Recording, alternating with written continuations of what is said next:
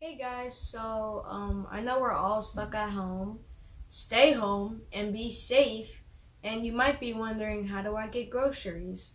Parents may be like, how do I get my wine? I'm running out of underwear. Or how to wash your clothes. Well, today we have this portable washing machine that we will show you in this video. And yeah. The model washer we purchased was by Zenni. Please find the link in the description on the site where we purchased it from. We started off by using not even a half cap full of detergent. We poured a bucket of water into the washer part. The washer does come with a hose where you can pour the water into and have it go into the washer, but we just thought it would be easier just to pour a bucket of water. You can fill it up almost to the top. Then you can start to put your pieces in. You can put the pieces in first before you put the water. It's your preference. We used the combo of underwear and t-shirts, about 10 pieces in total. This portable washer operates on a regular outlet power cord. Oh, look, someone has a problem touching their dirty laundry. We're finally ready to put our last piece in the washer. His favorite t-shirt, bacon and cheese on a roll, and we're ready to start. The washer comes with 3 knobs. We're going to start off with the washer timer first and leave the middle one on standard. We turn the washer knob to 12 minutes for a 12-minute wash. The max minutes it goes up to is 15 minutes. I can't right now.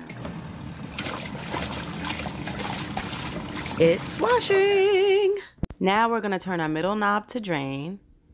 And then we're going to take our tube that's hanging on the side of the machine and drain the water out. This is the tube that hangs on the back or the side of your machine. So this always stays so the water doesn't come out. So always leave your tube hooked on top until you're ready to drain. Now you're ready to put your wet clothes into the dry spinner. Now the dry spinner comes with a round top that goes on top of the wet clothes to secure it.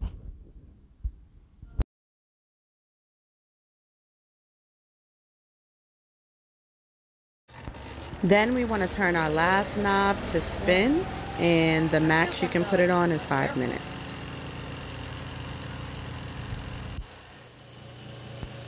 And if you can hear it, it really doesn't make that much noise.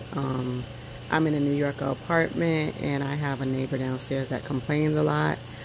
I'm pretty sure they probably won't hear this. It's not that loud. You can put a carpet underneath if you need to conceal the sound, but it's not that loud. So we're ready to take our stuff out. The spinner stopped. We are taking our stuff out.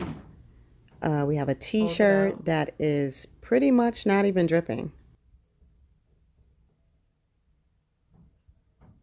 Hey, no dry. Yay!